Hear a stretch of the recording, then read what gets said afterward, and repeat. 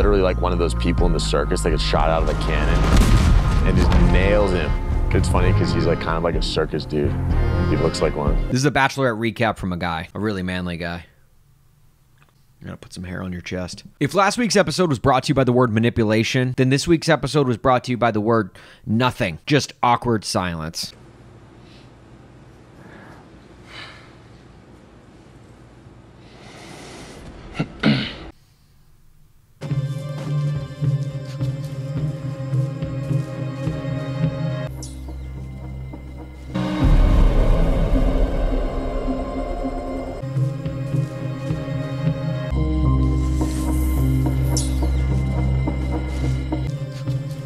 So where we last left off is Blake was trying to win the hand of another Bachelorette. So Katie asked the advice of another girl who's led on a guy midway through the season. Caitlin, how did the guys take it when you bet on someone new? Were the guys mad at you? Yeah. Ugh, shoot. A lot. Like, what did you expect her to say, Katie? Oh, they loved it. Most of them thanked me. In fact, my relationships grew stronger with every single guy. They weren't bitter at all. They understand fully that we were on a reality dating show and wrenches are going to be thrown into the plans. They'll be very thankful that another guy has been added to the house, just as long as he likes talking man stuff like sports and ways to grill your burger. No! But Katie disregards all of that and ends up bringing him on anyway. But at least she's taking it slow with him by giving him the very first one-on-one date card available. Now, for those of you who don't know who Blake is, I said last week that Blake looks like every Avenger wrapped into one, and some of you rightfully pointed out that I forgot the Hulk. You're right. So how's this? Blake also looks like if Lou Ferrigno had a beard. Like his jaw is wider than his face is tall. I don't even know how that's possible. So Blake and Katie go on a date with horses, even though Blake is deathly afraid of horses. As a kid, I was always terrified of horses. It must be the long face. He's more of a wide face guy. No, you shut up. So they pretty much spend the entire day just making out and sucking face.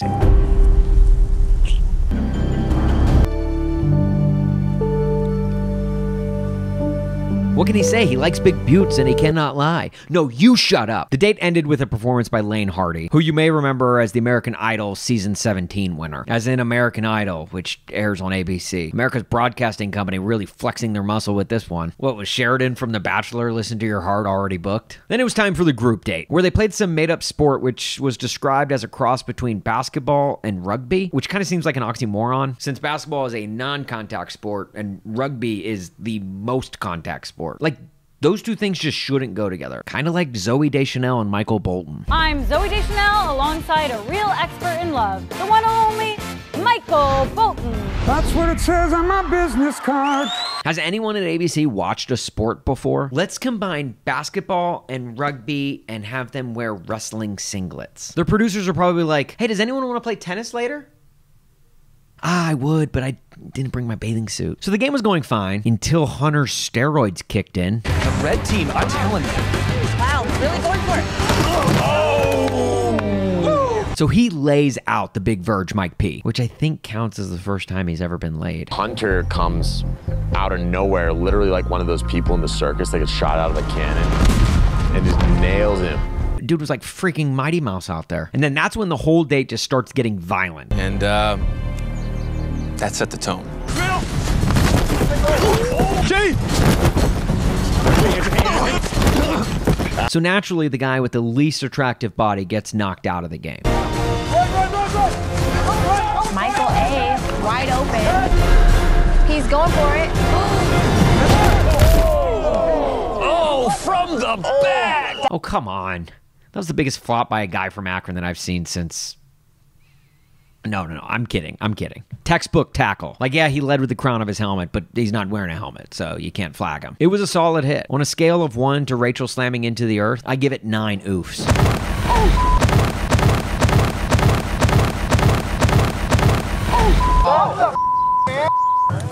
And the hit was made by Justin, so naturally when it happened, we were all like...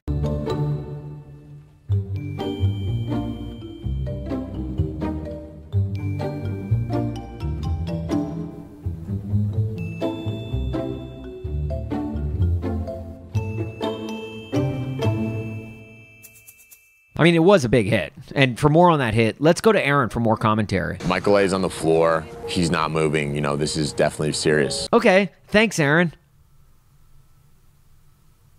I also love the camera guy here. Like, a dude might be dead on the field. At this point, we didn't know. And the camera guy's like, let me get as close as I can with the world's largest camera lens. It's like, way to read the room, camera guy. That camera guy's like, Justin's not the only one who's gonna get a good shot on him. Also, was that the trophy that they were fighting for? Like, yeah, like I know a rose was on the line, but ABC was apparently also like, you know what? Let's also give them a trophy with giant golden testicles on top. I mean, look, to each his own, I guess. So later that night, the guys are all vying for time with Katie. And you've got Courtney, who is still using quirky first date pickup lines, even though we're halfway through the season. I want you to know I'm gonna be the toilet paper whenever goes down. You know, I really can't see why she sent him home this week. Then it was time for the one-on-one date with Andrew S. And they just go to a field with a lot of Christmas lights set up and random truth or dare cards hanging. Show me your signature dance moves. Ooh, okay, you go first. Ooh. Whoa. Oh. Then you got the dolphin dance. Oh. I don't know. Yeah, like definitely a lot of that. Look, I know it's got to be tough on ABC producers, especially when you're secluded to one resort during a global pandemic. Why are you so strong? But you got to do better than playing truth or dare for like the 12th time this season. Why not just have them play some made-up sport called hammerball, which is a cross between badminton and ultimate frisbee? I don't know. All we ask is that you just spend a little bit of time coming up with creative dates. Please. And look, I like Andrew S. a lot. Not just because he's from my new hometown of Chicago, and not just because he plays football, and not just because he reminds me of Jaws from the old Burger King Kids Club characters. I like him because he's nice and genuine and real. I mean, he brought up the idea of being in an interracial couple, which I think is something that shouldn't be overlooked, even in a ridiculous reality TV dating show. One of my exes that I had back in the day, she was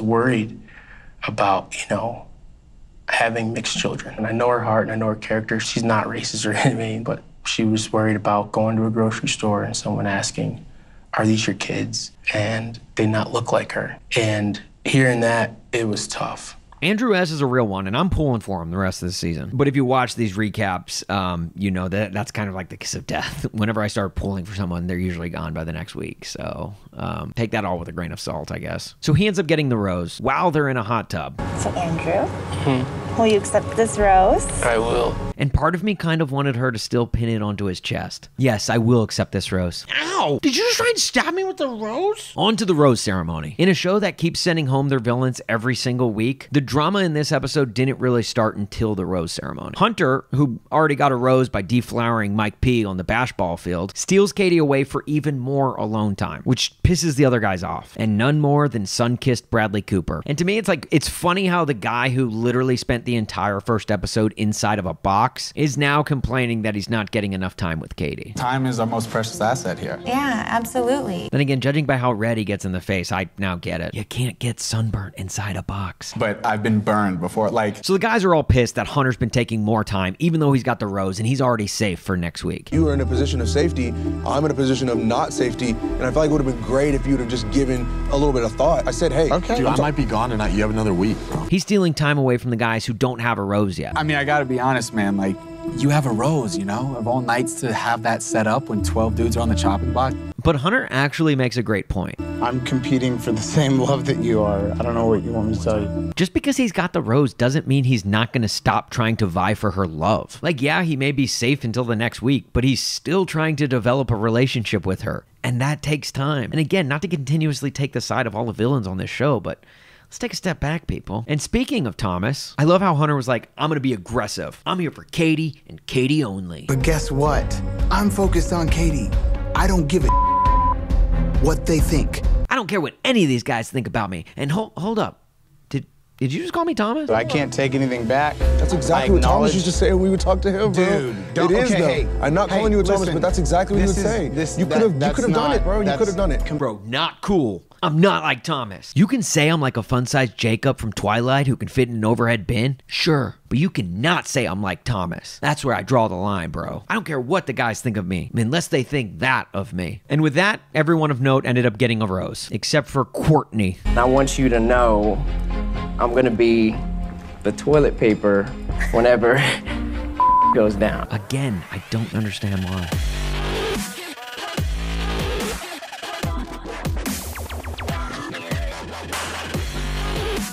Till next week, ladies.